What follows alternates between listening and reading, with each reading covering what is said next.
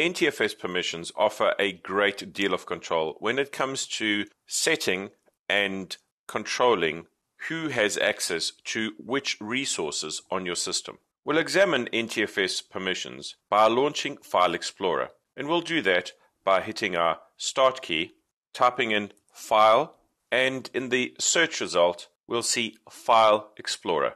I'll go ahead and click on File Explorer to launch it.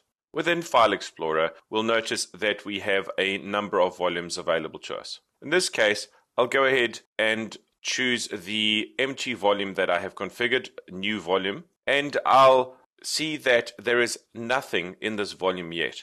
I'll go ahead and create a new folder. I'll do that by right-clicking in the empty space, choosing New from the menu, and choosing Folder. I'll give this folder a name, specifically Sales. As the Sales folder is created, I'll right-click on the folder and choose to display the folder properties. In the Sales Properties screen, I can see General, Sharing, Security, Previous Versions, and Customize. In this case, we'll go ahead and click on Security. We can see the permissions which are allocated to this folder by default. As we scroll through this list, we can see that users have got different types of control. As we click on one user and scroll through that list, we can see the permissions list change. I'm going to go ahead and click on Edit, and I'll click on Add.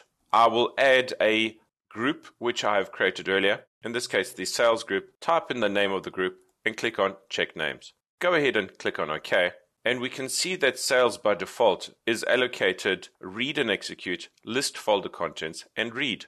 I'm able to allow or deny specific rights to any user or any group which I add in at this point. I can unselect the default permissions, and I can set a explicit deny to modify. We can see that if I deny and modify, a number of other rights are automatically affected. We'll go and untick those and see what the effect is when we choose a specific right, such as write. If I only select to deny write, but I allow read, then we can see that I have a viable combination of NTFS rights. I'll go ahead and untick deny and click on Read and Execute. And I can see that Read and Execute automatically allocates the list folder contents and the read permission. I'll go ahead and choose to add the write permission as well.